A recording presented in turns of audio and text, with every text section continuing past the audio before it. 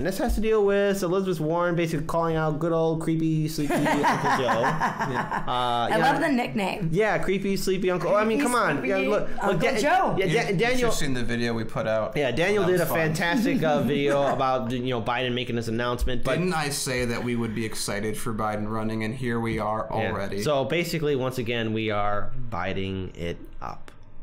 Okay. Oh boy.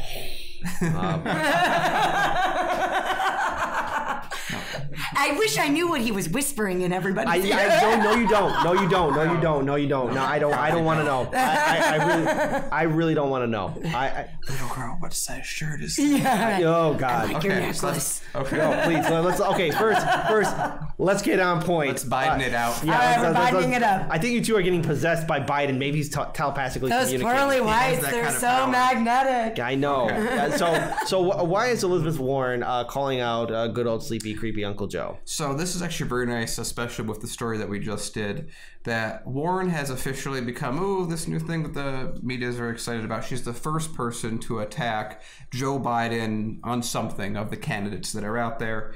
She went back. I swore Bernie did the same thing. Yeah, but Bernie's just this small guy who only wins these weird white states, so he doesn't really matter, as we all know. Okay. So in 2005, she believed that Biden in a bill picked sides with the credit card companies instead of picking the side of the American people in a bill.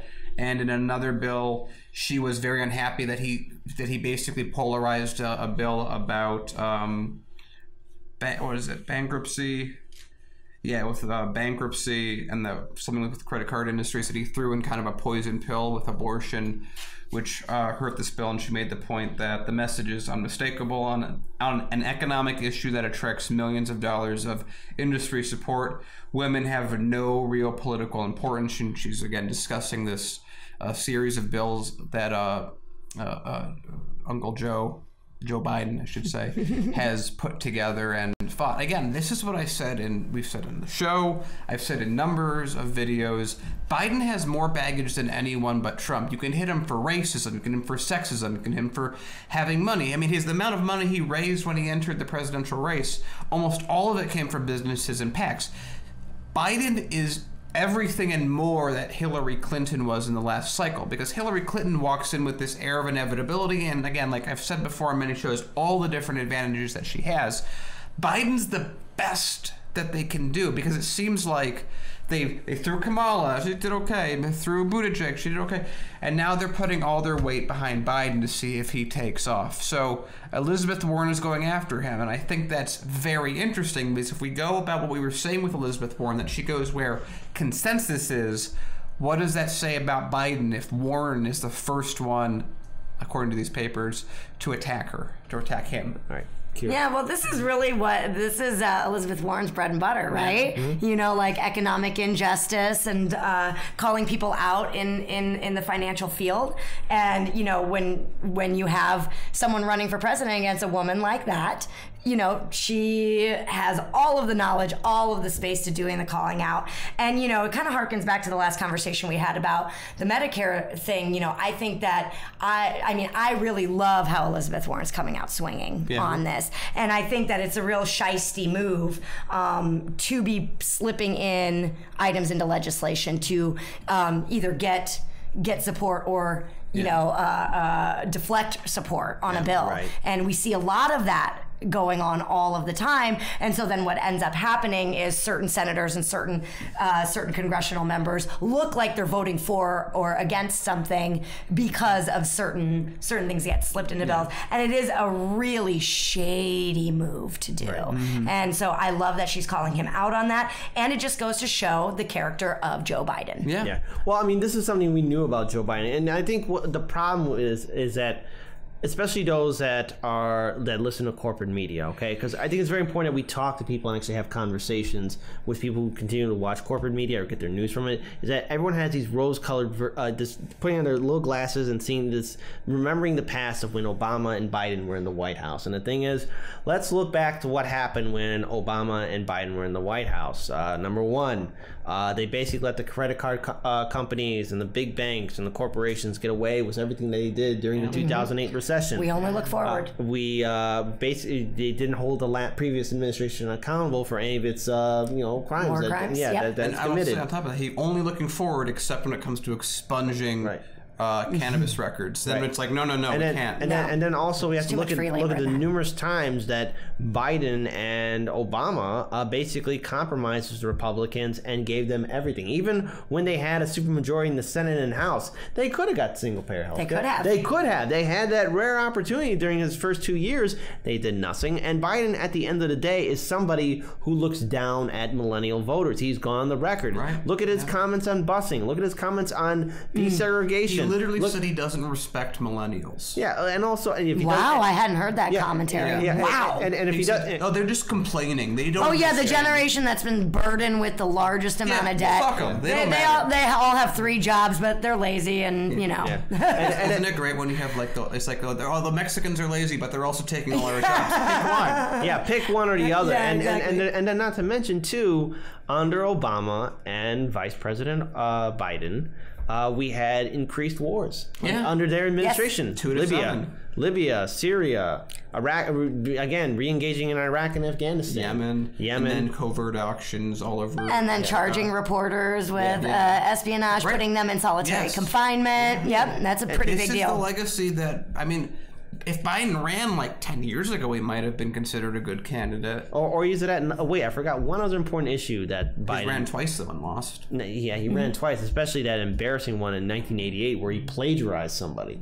Look that up, guys. Look at his 1988 race. It's embarrassing, and so is that speech where he's basically saying, "I'm angry at myself." Well, no doubt you're angry that you got caught. You're jackass. angry you got caught. I'm That's what it angry that you means when guys you're got angry at yourself. You're angry you I'm got angry at caught. myself Yeah. that I didn't get away with this. Yeah, I'm gonna get away with it too if it wasn't. For I get the, for angry the at press. myself when I lose my keys. Come on. So that's, and one last thing too we have to remember about good old Obama and Biden is that they were fighting very hard for TPP as well, so, which is basically, if you do want to get down to the very simple schematics of what TPP was, think of it similar to NAFTA.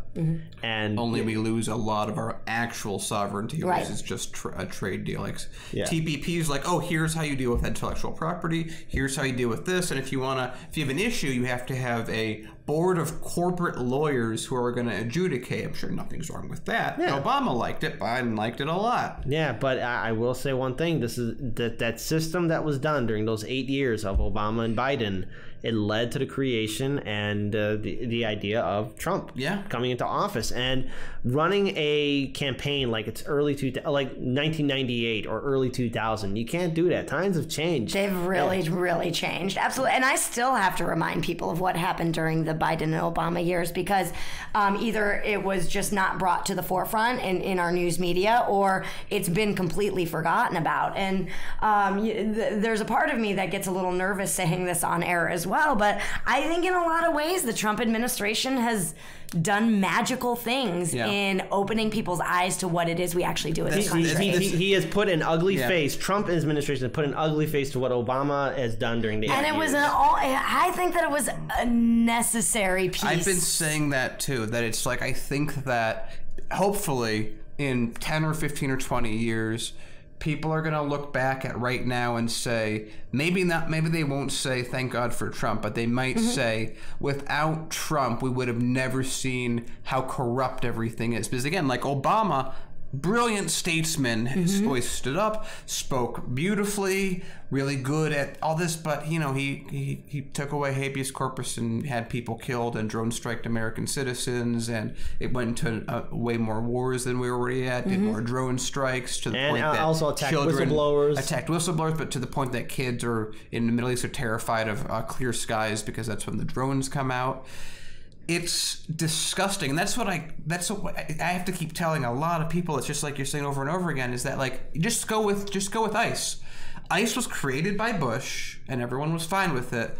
The powers that ICE currently has were made under Obama, and everyone was fine with it. But then suddenly, Trump takes this organization that has it reports directly to him and uses it like he's going to use it, and everyone's like, "Oh my God, ICE is a big problem." It was a problem 8 years ago, but no one noticed because Obama was this cool guy, and there were these cool memes with him and Biden making jokes and their dog. And the stuff. mainstream media is hugely to blame for that as well. So there's a couple things I want to state. First, I want to give a shout out to somebody in chat.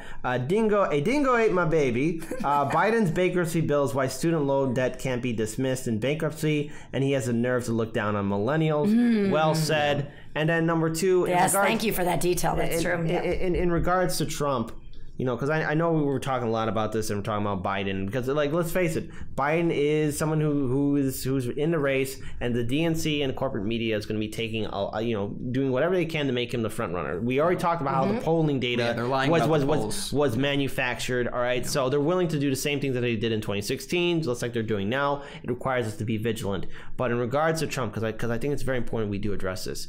Trump is not the creator of the system that we have. He inherited all this stuff from previous administrations. It's not like he woke up one morning and say, I'm going to do this and that. It was already there for him to use. Trump is not the problem. He is the rash indicating that there's something wrong with the body politics of America. He didn't create the system. He's part of it. He inherited it. And now it's up to us, the American voters and citizens, to really step up and call for a change of this neoliberal system that we have, which is why we cannot have Biden become the nominee, because he's going to basically make the system run back as normal, and we're all going to fall back to sleep. And who knows the next monster we'll get. Yeah, and I think that we got lucky with Trump because Trump's an idiot. He's an idiot. He's so dumb. It's what amazing. Happens when we have someone with Trump's ideology but is smart?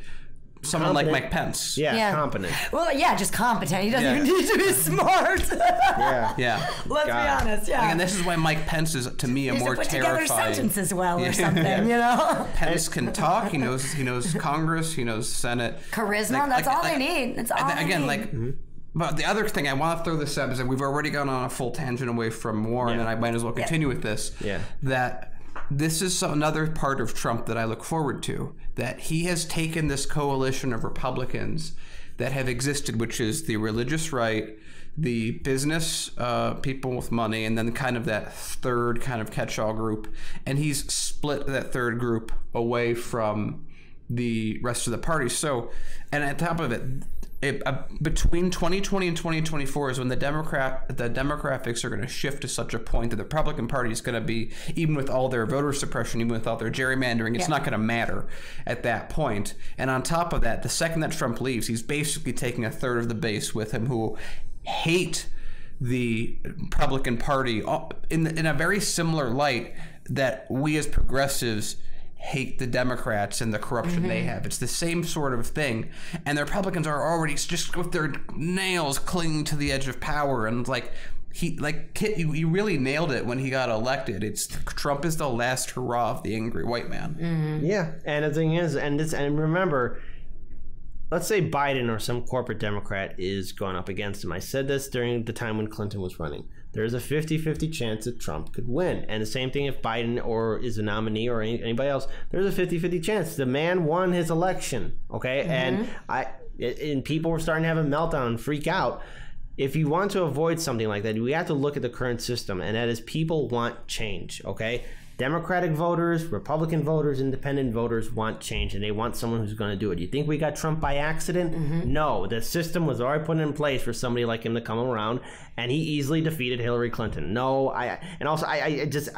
whole idea of Russiagate, I think it was a waste of time, but that's a whole other story for another day. I think as we get down to the final story about, because we deviated away from the story, but I think I want to get back on track. The very fact that now you have Democratic candidates, not just Warren, but also Bernie Sanders and some of the other Democrats challenging Biden, because, he's being made as this front runner, but already look at his voting record, look at his track record, look at his past statements, look at what he has done in the past, and also remember, he's being manufactured.